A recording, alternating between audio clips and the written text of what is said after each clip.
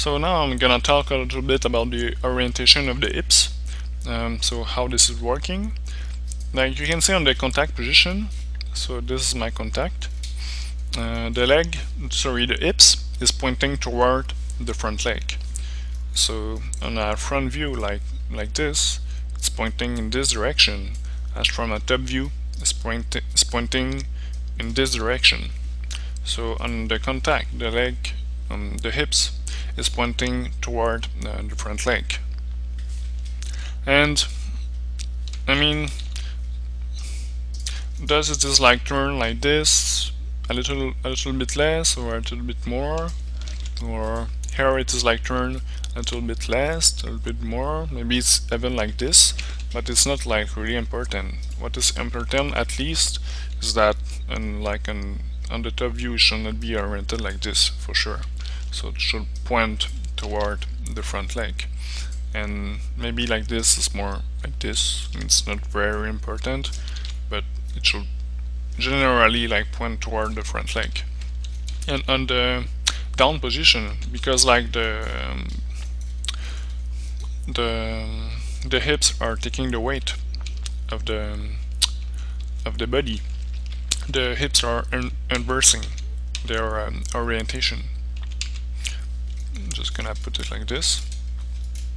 So yeah, so the hips are inversing on the down position, and this from a top view or side view, whatever, like the hips are beginning to turn to reach the next contact position.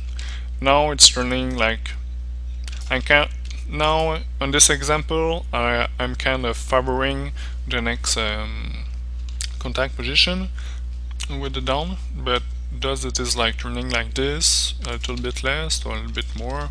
It's not very important. I mean, the thing is that here is inversing and here is beginning to turn to reach the next contact position. And you can see on the passing position that the hips, because we are like pushing with our leg, that the hips is starting to come up. So yeah, that's the thing. So here it's starting to come up, and now and on the side view is continuing to turn to reach the next contact position. And for sure, as you will like expect, on the up position, the hips is continuing to turn up a little bit, and so like this. I mean, does it is like this on the up position, or a little bit more torn like I did. It's not very important. The thing is that it's continuing to go up, and it's the same thing from a side view or top view is continuing to turn to reach the next contact. And for sure on the next contact position, now it's pointing toward the front leg, so here the green leg. And again, the down is inversing, passing is going up, the up position it's continuing to go up, and on the contact is pointing toward the front leg. So yeah. And now from a side view, I'm just gonna unhide this. So now from a front view, like what will be like the orientation of the hips, like for sure you don't want a bird walk, meaning that you don't want like your torso to be going like back forward, like too much, like if it was a bird. I'll give you an example. If I'm doing kind of this, like you don't want like this kind of walk where the torso is moving like too much forward. So, but the thing is that you want like on the down position, so to get a changing shape of the upper torso, of the upper body, so that you can show the weight between the contact and the down. So just gonna take the good thing, so like this. So you want to show the weight without changing shape. but you don't want your torso to go too much forward. So what you will do is like control rotate the rotation of the torso with the rotation of the hips. So from a side view, like in this angle, what will happen is that on the down position, maybe you want like to rotate your hips back so that you can rotate your torso forward. So yeah. And the thing about the bird walk, Richard William is talking about this at page 123. So yeah, you can check this if you want. So yeah, that's it for the orientation of the hips.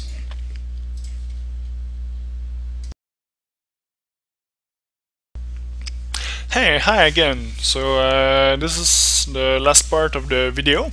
Thanks for watching so far. So like we talked about a lot of the like little detail with the hips and kind of a lot of detail here, but I think that what is important to understand is more like the general movement of the hips, how the hips work in a general way. So like if we take a look at this little example here that I have, this animation is very simple, but it's working like really well too. And you can see that, okay, like you just need like to define the hips movement more in a general way and not really like in teeny details. So like here you have here. Oh, my English is so good. You have so like you put this weight on this foot so that the weight is taking the hips down on this leg, so the hips is oriented like this. That's a weight shift here, and then the hips is oriented like this because he's putting his weight on the other foot, and then because he's first, so now he's like kind of bringing his right foot up so that the hips is going up. So just thinking about like, okay, the hips is oriented like this, and now it's like this, and now it's up, and now it's down, like more in the general movement of the hips and not like in really like teeny details, which is not important. And so what he does here is really like yeah, so a weight shift. I have a little example here. Oh, it's not this, it's this. So yeah, so like she is putting like her weight on one foot, on one leg, so that the hips, the gravity likes pulling down the hips on one side. So yeah. And for example, like in this example, this is an example from Die Another Day, a James Bond movie with the beautiful Halle Berry. And I'm just gonna play this one time.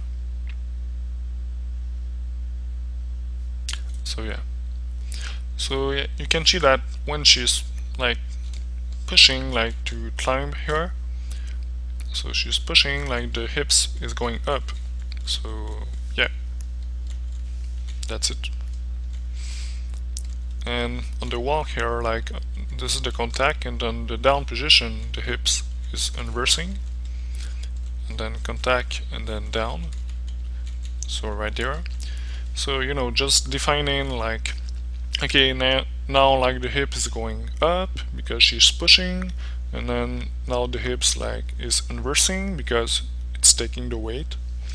Just like defining like this movement and orientation, like general orientation of the hips is what we want to do, like defining like the general movement, but not, we don't need like to go like teeny details, which I did like previously, but it's not really like what we want. like for sure, like if you are like animating a front side walk cycle, like realistic walk cycle, where like we will see like the same animation in a demo reel, for example, like 5 or 6 times like repeated. Maybe like, yes, in this case like we want to go more into details, but otherwise what is important is like the general movement of the hips. And like in this last example that I have, it's another very good animation. Like in this part of the animation, you can see that you like the hip now is oriented like this. Now it's like this. On the other pose, it's like this. On the other pose, it's like this. And yeah, so it's kind of very simple. And you can see here that just in this little part of the animation, he didn't go like crazy with the hips rotation. Maybe like it should go down here, but it doesn't. We don't really care. I mean, the timing, the up and down movement is already like very good of the hips. And now you can see that it's kind of turning left, starting to turn left, and that's it. That is like what will sell the movement, like the general movement, but not. We don't need like to go too much in teeny details. And really, I mean, that's the same thing like with a walk. Here is another example from Handshake, and that's a very good little movie from Patrick Smith. You can find his movie on YouTube, and you can I buy this, so you can buy his movie on his website. It's kind of $5, I think. It's not very expensive, and that very a good movie.